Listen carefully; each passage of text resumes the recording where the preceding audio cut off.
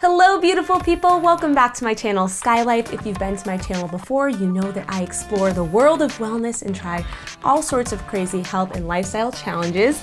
Today I have my friend Eduardo here. Hi guys! Eduardo and I work together at BuzzFeed. You recently started a channel. I did. I recently started my own YouTube channel. We're both doing health and fitness type things, and today we're going to be doing another lifestyle challenge. Eduardo, what are we doing? We're intermittent fasting, and I'm not excited about it at all. So with intermittent fasting, you're eating for a smaller window of time during the day. A shorter fast would be like a 12-hour. So, you know, if you stop eating at 8 p.m., you can't start eating again until 8 a.m. the next day. What I've read is that men can go a little bit longer, whereas women, we respond a little differently to hunger. And women can have a hard time responding to like that starvation feeling. So I'm gonna do a little bit shorter of a fast, around 14 hours.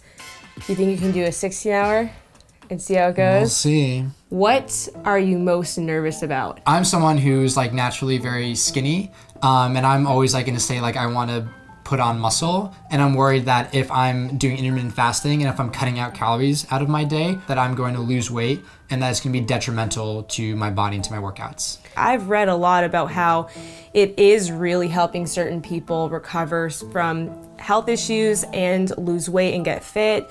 And in addition to that, there is some pretty good research emerging on intermittent fasting. We're consulting with an expert this time. His name is Dr. Jason Fung, and he is helping people recover from type 2 diabetes and other health issues with intermittent fasting. So we're gonna be talking to him and actually get some expert advice on this. So I'm Dr. Jason Fung, and I work with people in the Intensive Dietary Management Program, which treats people predominantly with type 2 diabetes and weight loss with intermittent fasting and other diets. What exactly is intermittent fasting? So fasting is really any time that you don't eat. So even if you don't eat during the night while you're sleeping, that's really fasting. That's where the word breakfast comes in. It's the meal that breaks your fast. So you're talking about a 12 to 14 hour fast. If you want to push it, you can go up to like 16 hours and up to 24 hours, but anytime you're not eating. And some people do well and some people don't do well. So we're essentially eating the same amount of calories that we would in a normal day. We're just shrinking the time that we will be eating those calories. Yeah, that's one way of doing it. There's just a study that came out, for example, where they did this. They did 3 meals, either sort of over 12 hours or 3 meals over 6 hours. Exactly the same meals, exactly the same number of calories, for example. What they found was sort of huge benefits, huge metabolic benefits to people with pre-diabetes. So these are sicker population. I don't want to lose weight. Are there other benefits to doing intermittent fasting? Because I'm someone who works out a lot and I'm always in the mindset like I want to put on muscle. Can intermittent fasting help for that? Yeah, that's really interesting because we see all kinds of benefits. So from an athletic standpoint, there's a lot of research going on into something called training in the fasted state, which is something that people use to sort of hack their body into being able to work out harder. So what happens is that during fasting, there's the hormone insulin goes down. As you drop, you actually get a surge in these other hormones called counter-regulatory hormones. So those are hormones that run counter to insulin. So insulin falls, these go up. So some of those include noradrenaline, sympathetic tone, and growth hormone. So in fact, when you're fasting, you're not actually shutting down your body, which is what everybody thinks. It's actually not true. Your body actually is pumping you full of energy. Everybody thinks, okay, well, you're going to lose muscle because if you're not eating, you're going to burn muscle. Again, not true, because the growth hormone, which is one of these hormones that goes up during fasting, actually plays a huge role. So even when you start to eat again, then your body is going to start to rebuild those proteins at a higher rate because of their high growth hormone. Do you have any tips for us as we embark on this week-long trial of intermittent fasting? The only thing I would say is that, like anything else, it gets easier the more you do it. So it usually takes about 2 to 3 weeks for people to sort of get used to this sort of schedule. So at a week, you might be okay, or you might still be in that mode where you're just feeling this really sucks. There's a period of adaptation, which is about 2 to 3 weeks. your athletic performance can suffer in that period of time. So if your body is not used to the way it's used to having plenty of glucose, filing around, then your athletic performance could suffer. You could find that your workouts are a little bit less, but that's not a problem with the fasting. The problem is that you haven't let your body sort of get used to it. Are you ready to do this? No. I'm like so hungry right now that I can't think about not eating. Yeah, I'm hungry right now too. We can do it. I believe in us. Yeah, it's 1 week. Piece of cake.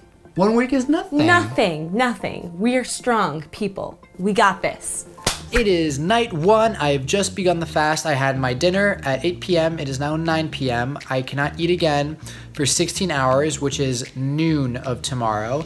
It doesn't seem like that long, but I am someone who eats so much. By the time noon hits, I've already had like 3 full meals, basically. I'm nervous. I'm already hungry. We'll see how it goes. I totally did this all wrong and did not plan the right way at all. This morning I woke up at 5:30 to get some work done, and it's 7 a.m. right now and I'm starving.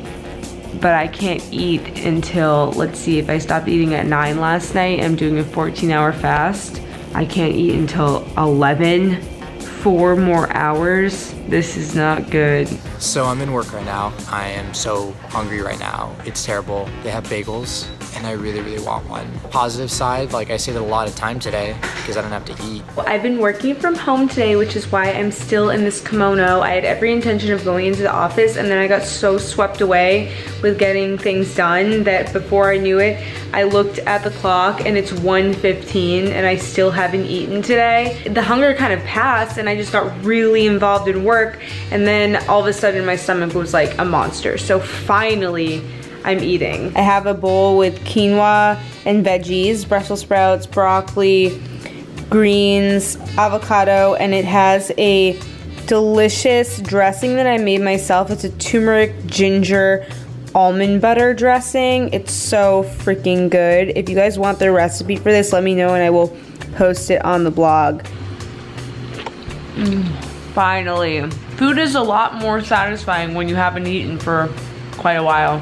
I just ate so much food. I've been trying to make up for the calories I lost in the morning, but it's been difficult. And I just had like 2.5 meals worth of calories in one sit down, and it hurts. And I have to go out soon, and I don't know what I'm gonna do, because I'm just gonna be a big ball of digesting slothness. So I went for a run this morning and I have to go to work now, but I can't eat for another 2.5 hours. And I really want to eat something. I'm really hungry. I'm used to eating right after I work out, eating a big breakfast and then being set for the day until the afternoon. And now it's like mentally screwing around with me that I can't eat anything yet. And I'm feeling really, really hungry. It is the end of my fast, and I'm f***ing hungry. I'm with my friend Joe. We're so hungry. I'm irritable. Ask Joe. So irritable. He's also being irritable. A few moments later. I just inhaled my food. Bit of a stomach ache because I ate it really quickly. I feel better now. I'm in a better mood. God. It's 1:30 and I'm finally coming around to eating. I'm with my friend Sean and we're gonna go hiking. I'm not gonna survive this hike unless I eat. What do we have? We have a lot of snacks. There's so many snacks in here. Some mango, some radishes, Oh. a rice cake, a protein bar, and some leftover pizza. And a muffin. And a muffin This and is a what I cookie. want. If I wasn't intermittent fasting, I probably wouldn't be eating a muffin right now. But since I'm so damn hungry, it feels like I don't give a shit. At Like I least just there's- want, I mean, it's a healthy muffin. We got it from a healthy restaurant. Best part of fasting is when you finally do eat, it tastes so good. Right? It makes you appreciate food way more. Have you ever tried intermittent fasting? I have. I love it for a short amount of time. A couple days, and that's about it. And now a pause for your Sky Life Zen moment of the day.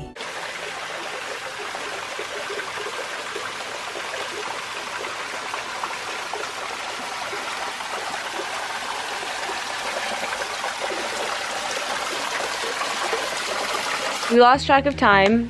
We hiked for a while, then we sat and meditated for a little bit, did some kirtan, talked, and it's almost 6 p.m., which means it's almost time for dinner. Because if I eat too late again, I'm screwed for tomorrow. We are concluding our lovely hike. Sean just dropped some wisdom. What were you just saying? Because it blew my mind. We're caught up in always wanting the best, yeah? Like I want to have the best car, I want to have the best house, I want to be the best version of myself. What if instead of thinking along those lines, we decided to go after the version of ourselves that we loved the most? And those could very easily be the same thing, but wouldn't it be a much more enjoyable process if it was coming from that place of trying to get to that state where you loved yourself the most, rather than putting the pressure on yourself to be the best? Dropping knowledge out here. Comment if you want to see Sean in more videos dropping all this wisdom at ya. You're getting a treat today you didn't think you would be getting. What I've been doing during the fasting period in the morning, instead of having breakfast, is I'm just having some mushroom coffee. I'm kind of doing like bulletproof style fasting. So this is really helpful for getting me through to the window when I can eat. So it's evening, I just worked out. I am so hungry. I just had a protein shake, a full meal, and I am still starving. I am having to force eat a lot more food in a few hours. So like, I feel like I've had like 1,500 calories in 20 minutes and I'm still hungry. It is almost 11 p.m. and if I eat, that means that I have to wait until after 1 p.m. to eat tomorrow, and I'm boxing in the morning at 6:30. So that would be very unwise of me to eat now, even though I'm really hungry and feel like I need something to get through this work, but I'm just gonna have to suck it up and not eat, which is making me feel like this isn't that healthy to suppress your hunger. Normally I let my hunger guide me. The good news is that I stopped eating quite a while ago today, so I can eat early tomorrow morning. I can probably eat right after boxing. It's Monday morning and I feel terrible. I went out for Pride this weekend. I drank a lot yesterday during the day. I stopped drinking and eating at 8 p.m. to do the intermittent fasting, and I woke up today and I feel really hungover and really tired. I did not sleep well at all and I feel very miserable, honestly. Since I stopped eating yesterday pretty early in the day, I get to have a normal breakfast today. It's a Monday and I made a beautiful green smoothie. Doing intermittent fasting over the weekend was definitely difficult, but now that it's the week, I think that I can get into a routine a little bit better. I'm going to stop eating earlier in the day so that I can eat earlier in the day and actually have a real breakfast. I have this beautiful, delicious salad and I cannot wait to eat it. I'm so hungry. I am feeling better though. I've had a lot of water today and I can't wait to eat the salad. The day I've been waiting for 7 days. The last day. I'm breaking the fast with some apples and peanut butter because this is one of my favorite foods. Peanut butter, not great. I get an unsweetened kind, but it's still, I just love it so much. I only buy it every once in a while, or else I would eat the whole jar in like 2 days. So I have to be careful with that, but I figured put myself through a long week of fasting. The least I can do is treat myself with some peanut butter. Intermittent fasting is over, which means I can finally make myself a nice breakfast. So we are back after our week of intermittent fasting. Eduardo, I'm very curious. How did it go for you? I greatly disliked it, I'll be honest. I'm someone who naturally needs to consume a lot of calories to put on weight and to keep on muscle. And so limiting the amount of food I can eat to a few hours a day is just not efficient for me. I found it difficult to do more than 12 hours. When I was getting to the 14-hour mark, it was really hard for me, especially with my lifestyle of working out early. I normally always have a big breakfast after I work out and then I'm good for most of the day. I found myself also forgetting to eat because then I would skip breakfast and then I would get really into work and then completely forget to eat or not have time to eat, and then I'm trying to make up for the calories later in the day and maybe overeating. I'm so used to eating every 3 hours. I meal prep. I'm like a very obsessive when it comes to my food. And I think it was nice to change it up and realize like, okay, if I miss a meal or I go a few hours, it's not the end of the world. Another positive from the experience is I think I definitely started appreciating food a lot more. I think gratitude is like one of the most important things to being happy. So I think fasting or doing intermittent fasting is a way to remind yourself that we are very lucky to have such easy access to all this food. And it's nice to take a second and be grateful for that. I felt myself really appreciating the food a lot more and being more mindful with how I ate. It does make you, I think, a bit more mindful. So I know a lot of different cultures and religions, they do fasting as a way to become more mindful and to become more kind of in tune with themselves and their bodies. And if you're doing fasting for spiritual mindfulness reasons, I think it's a great idea. When I did my yoga training, we did a 24-hour fast, and during that time we went on a vision quest, which sounds crazy, but basically you're just in nature alone, really self-reflecting and going inwards to connect to a deeper spiritual part of yourself.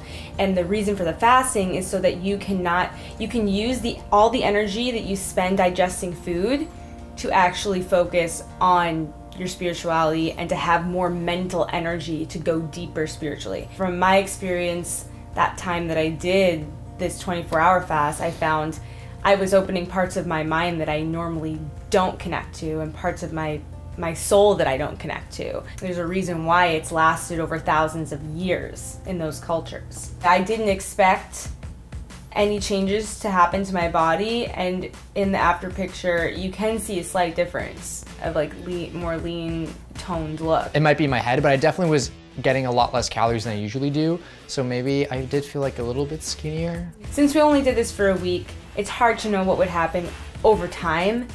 However, I think that we got a good understanding of, like, for our lifestyles, how it would apply. From this experience, I have discovered that intermittent fasting is not for me. I think perhaps for other people who have different goals regard to their health and their bodies, it might be useful. I think that every body is so different. I say this all the time on this channel, and there is a lot of research to show that intermittent fasting is really helping a lot of different types of issues and health ailments and different types of people. For me, I don't think it works with my lifestyle. For someone else, it might be a great tool, but it's just about finding, you know, what is gonna work for your body. Okay, thank you so much for watching. That's it for this episode of Sky Life, and be sure to check out Eduardo's channel. He does a lot of great health and fitness content that you will probably enjoy. And also subscribe to my channel and hit the bell button so you will be notified whenever I post a new video. And remember, you have the power to thrive. You have the power to live your best life ever. Woo! Yes! All right, I'll see you next week. Bye! Bye.